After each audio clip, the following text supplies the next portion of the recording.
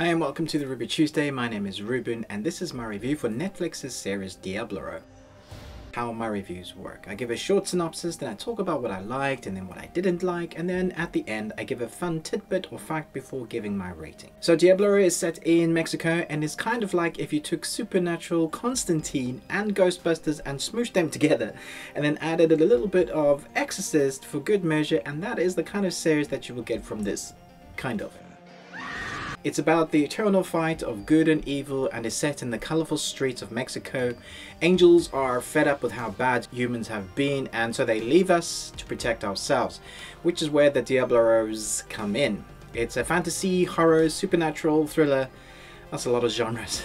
The story follows a Father Ramiro Ventura, a priest who needs the help of a legendary demon hunter, the Diablero, or otherwise known as Elvis Infante in this case. There is also a character named Nancy, a sort of modern day superhero.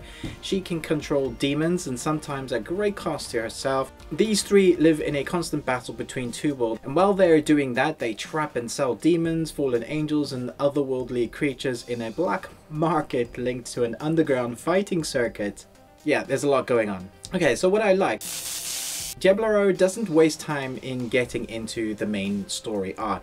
In fact, the opening episode reminded me a lot of the Constantine film with Keanu Reeves and the first season of Supernatural.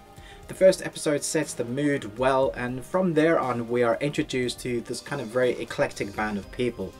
Elvis Infante personifies his Diablero character well, I thought, although not a lot is told to us about his character at first in story. The arc instead reveals his backstory slyly through tidbits of information told to us through the story progression. The same could be said about Nancy's character, although it does feel like Nancy's backstory is the darkest of the group.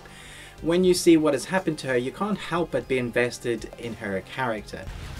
Obviously, none of the backstories would mean a damn thing if the acting wasn't up to scratch, and I have to say I thought the performances in general were quite good. It didn't take me long to be invested with their characters. I think it was about episode 4 where I really felt the group start to complement each other. At some points I did think that Diablero was taking itself too seriously consistently.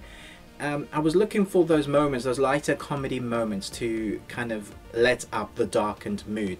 Some of the series similar to this, like Supernatural, can often bring in scripting and dialogue, those comedy moments or lighter moments, so that when you get to the darker tones and the darker stuff, and there is a lot in this series of that, it kind of gives you a moment to breathe and you kind of get to like the characters more.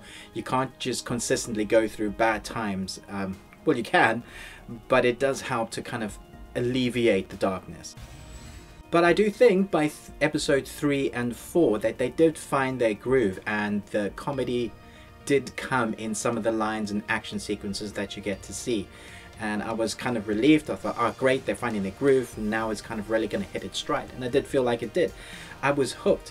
Each episode is about 40 minutes long and there's only 8 episodes in the entire series, so if you do get hooked yourself, it won't take you long to get through the series. It didn't for me. Something I wasn't quite expecting was the level of expertise in the cinematography and lighting. And I know sometimes I go on about cinematography and lighting. This is kind of what I really love. If the series looks great, then I can easily be drawn into the story that they're trying to tell. If the expertise of the lens is done well, then I'm there with them. And so that's why sometimes I tend to go on about cinematography and lighting. And I really do feel that the standard in TV series has risen a lot recently. I thought Netflix's original Turkish series, The Protector, the cinematography was excellent in that. And again, Diablero is fantastic. The color palette works really well with the culture and tone of the series in each episode, and I don't think it ever faltered. I thought that the cinematography was consistently really good. Now, what I did not like. For the most part, I felt like the main protagonists all had a reason to be on the team. They had backstories within the main arc, and it worked well.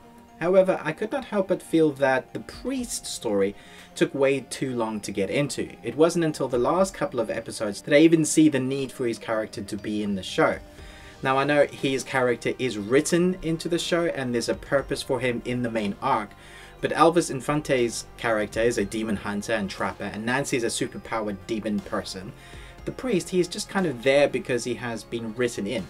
but his character doesn't really bring much to the table. I really thought that the priest's powers, like you see in some of these series similar to this, would come into play quickly, but it doesn't.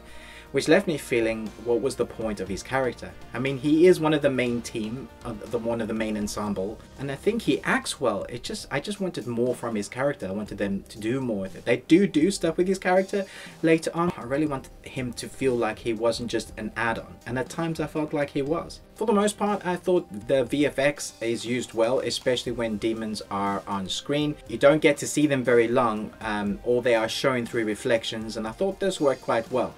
But when there are moments where some of the demons are on camera for extended periods, they didn't look that great, and at those times when they are on camera for extended times, it kind of took me out of the story a bit because you noticed that it's VFX. Now it's time for Did You Know? Did you know Fernando Velasquez, the composer of this series, also composed on films like A Monster Calls, Crimson Peak, and The Orphanage. And I think Diablero in part owes some of its atmosphere to his skill. At times the score definitely helps carry you into the next scene. I was actually surprised by how much I really enjoyed this series. About halfway in, I felt like I'd been watching these characters for many series already.